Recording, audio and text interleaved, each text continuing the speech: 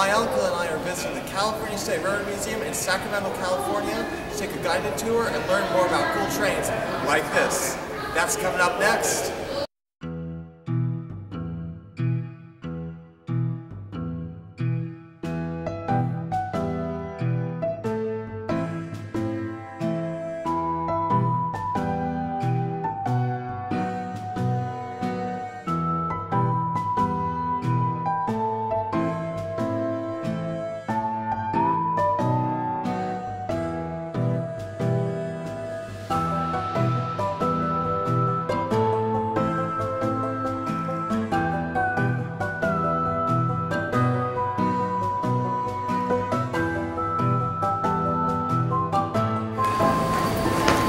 Once that tunnel was done, there was a mad rush to get across the Nevada desert into Utah. And the Union Pacific was building out from Omaha, and they were trying to get into Utah as fast as possible too. They're both trying to get to Salt Lake City, because that was the only large population area between California and the Missouri River. Whoever got there first got most of the business, of course. Well, they were in such a hurry that you had survey teams pass each other over 20 miles. They didn't care. They were getting paid, of course, based on the number of miles of track that they laid and the bonds that they signed. The government did, though, once they found out about it, said, no, we can't have double trackage. We're not going to pay for that. You've got to pick a time and a place. So they picked Promontory, Utah to meet, and they set the date for the 8th of May, 1869. Governor Stanford takes off, and he gets there, and there's nobody to meet him. So a telegram from the Union Pacific saying we're going to be 1 or 2 days late. The Union Pacific business train was coming out of the northeast corner of Utah, heading towards Salt Lake City. The train comes around the corner, and here is a huge pile of railroad ties blocking the tracks. It was called tie contractors. So this individual went out, cut down the trees, hand-shaped the ties, and sold them to the Union Pacific. That worked fine for them, except the Union Pacific hadn't paid these guys for about 3 months or so. To about $200,000, which was quite a lot of money at that time. So they decided they were going to stop the train and ask for their back pay. Well, they didn't have enough cash on them for anything like that, so they had that telegraph wire running pretty hot and heavy for days, trying to find a source.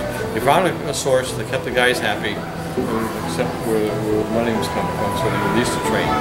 So the ceremony was 2 days late, on the 10th of May. But when Governor Stanford left here, he left here with a bunch of spikes and things as part of the joining the rail ceremony.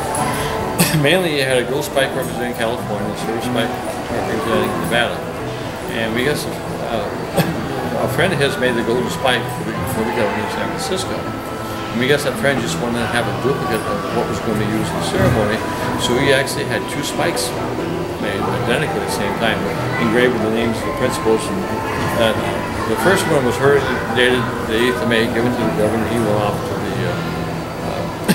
to the ceremony, and when they finished up the second spike, by then they knew it was really going to be delayed by 2 days, so it was dated the 10th of May.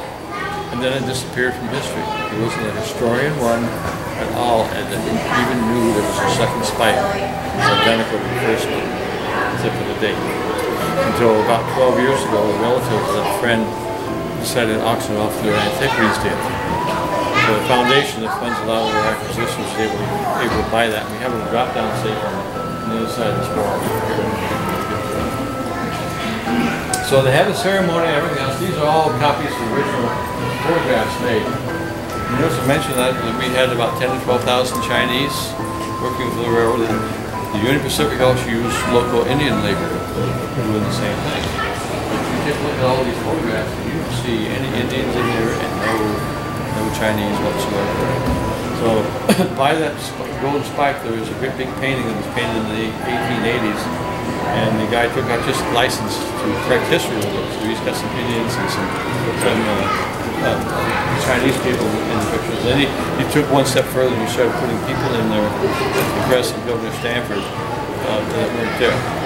Judah was in there, but he'd been dead for a few years. C.P. Huntington is in there, but he was back in Washington, D.C. trying to raise money for an extension for the Southern Pacific that was going on. And it added a few other people in there too. Okay, now, the rest of the museum you're going to be seeing railroad equipment like this piece of equipment here. This is original. Everything in here is original equipment. It's been restored to its earliest known date, and the color schemes, the whole 9 yards of it. These are beautifully wooden passenger cars. This is a first-class car. They used a pot-belly stove in the front for heating. So in first class, in the wintertime, the closer you got to the heater, the more important you were, I guess. In the summer, the farther away from the heater? It was just the opposite. Because they didn't have the heater on, for the most part. But a lot of things we take for granted, we still, we didn't start off with, of course. All these cars in this area here and locomotives are all 1870, 1880, 1890 vintage pieces. Now, early on, we didn't have air brakes. Everything was braked by hand. Even though a patent for air brakes had been filed in 1863, railroads don't adopt things unless they're told to by the federal government. They have to. So they don't really go with new innovations until the government says, yes, you will. And so it was a long time before air brakes became mandatory. So for a long time, it was all done by hand. The engineer in the locomotive with his whistle would signal set brakes, and the brakeman would come up, usually from overhead, drop down, and start setting the brakes. Now, if this was a freight car, the wall comes right here, and this brake would actually be extended all the way up over the top so it would come down. Working for the railroad was very, very dangerous.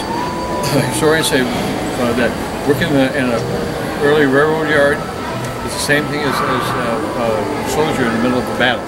Same injuries repeated day after day after day were occurring. To give you an idea, if you want to make up a train with these two cars, locomotive's down that way, he knows I'm here and he's slowly pushing this car towards me, and I've got to guide this link into that receiver and drop the pin in it.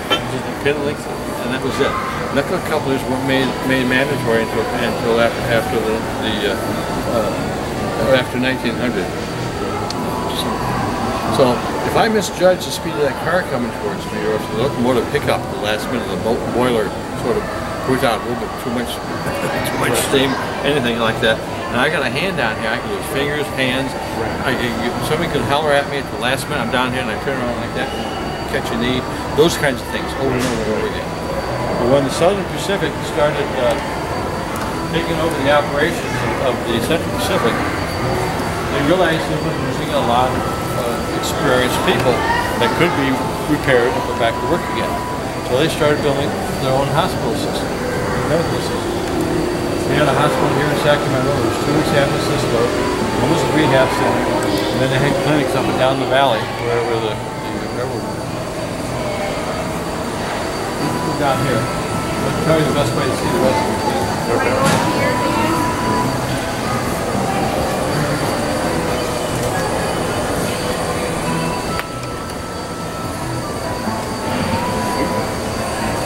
start off with this car here. This was started off as a business car. It was built in the 1890s on the Georgia Northern Railroad, and it was sold to other railroads over a period of years, and eventually became a private car owned by 2 travel riders based out of Carson City, Nevada. And when they wanted to be on site someplace, say they wanted to do something about the La Brea Tar Pits for a magazine, something like that, down in LA. They contacted the regular railroads to pick them up in Carson City, take them down to LA, put them in the nearest railroad yard where they wanted to be, put them up to power and water, and they were all set. They had their own manservant and their own cook to take everything they needed. We still have private cars today. You'll see them on the back end of an Amtrak passenger train sometimes. Sometimes you'll see them just being pulled by a locomotive by themselves because they're going to some kind of convention. They have conventions about once a year in different parts of the country. So, but it's nice. You're right. If you want to, it's a nice way to travel. It's expensive, but it's a nice way to travel. Anyway, all the living quarters are down this way, bedroom, regular dining room here, kitchen facilities on the other side. You can't go inside the car, but there's a raised platform on the other side. The windows are all open so you can take a look inside. And then you're going to head towards our refrigerated car. That's an early version of refrigerated cars, insulated with horsehair. There's blocks of ice that were carved out of the ice up in the Sierra Lakes. And this is what really made California agriculture. This allowed us to get our fruits and vegetables out of the state to go anywhere in the United States and eventually the rest of the world. It's so important to the agriculture, to give you an idea, the shipping year of 1999-2000, the value of the fruits and vegetables taken out of refrigerated cars exceeded all the estimated gold ever taken out of the Sierras in one shipping year. That's the kind of impact of agriculture. When you inside that car, see there's a big map there shows you where it draws, where they draw from to the food packing and everything else, and where the ice goes and that kind of stuff. And they're going to head towards the silver car. On the other side of the silver car, there is a Canadian Northern sleeper car built to Pullman sleeper specifications. It's mocked up and it's rocking back and forth over your feel for going down the railroad. And slightly darkened, so you see the flashing lights that you like to go past the railroad crossing. You hear the noises of the locomotive and everything else. And you see the makeup from the day chairs to the beds. And take a close look at those beds because they're made for 2 people. Very cozy accommodation. People are a lot smaller back then. There's a docent there, and then there's docent in the next car. You go across, there's a platform connects to the dining car, which is the silver car here. That's the Pachiti. That's part of a first-class train into the Super Chief going from LA to Chicago. 39.5 hours, only made 4 stops initially. This is how the politicians and the people from Hollywood got back and forth coast to coast. Very high-end first class. Now, a lot of the railroads had high-end first-class trains on their systems, and they marketed their passenger service based on the reputation and the quality of the food and the service in their dining cars. And so they wanted to make sure the presentation was fine. So this is nice pieces of China. So we have examples of China for all the major railroads in the United States and stuff. And they're going to come out and head towards our F7 diesel electric locomotive. They started building these in 1939, and the war interrupted their production, and as soon as the war was over, they started making them again, and they couldn't sell them fast enough, because the railroads discovered that this was strong, this and similar type of locomotives were strong enough to start replacing steam, and it also cut their maintenance costs by more than 50% over steam. So they wanted these right away. The sides were off to give you an idea of how it actually functions. You've got a diesel engine that drives a generator, and the generator drives electric motors that actually drive the wheels on it. Right here, the 4466, this is a yard goat. It's actually it's a switch engine, and we just worked in the yards, making and breaking down trains all the time. This is built in the 1820s. Over here, this is a mock-up with high-speed trains running over in Europe.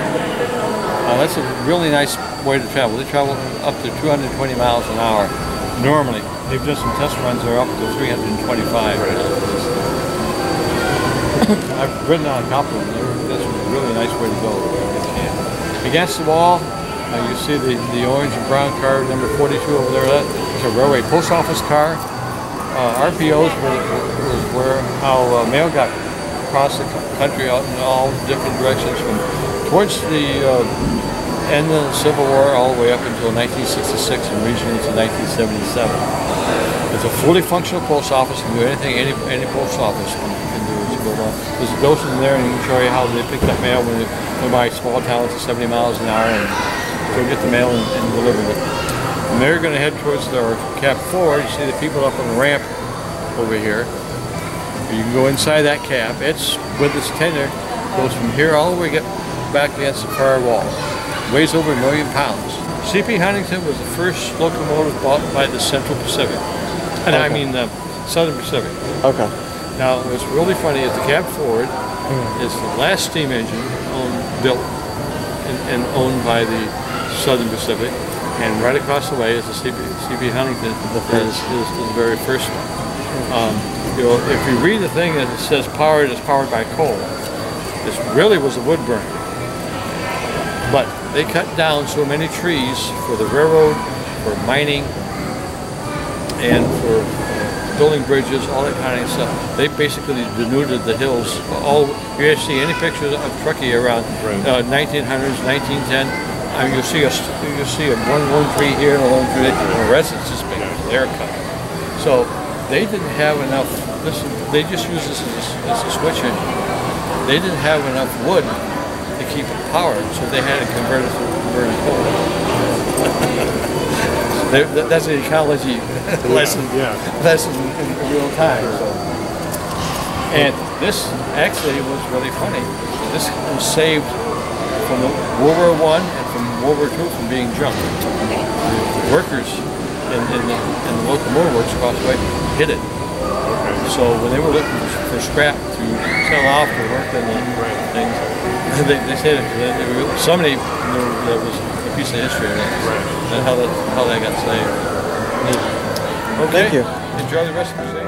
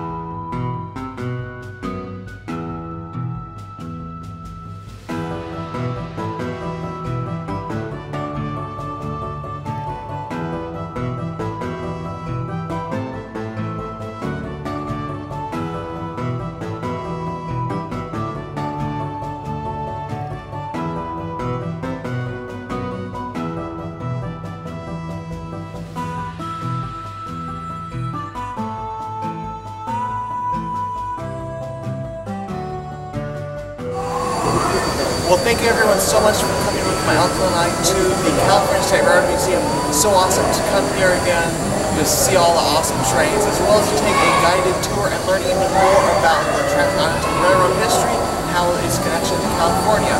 So I hope you enjoyed this. If you did, please consider subscribing to my channel because each and every week I post videos like this and you wouldn't want to miss out on any of it. Until next time, this is History Buff from TN Photobook signing out. I'm indeed having a blast from the past.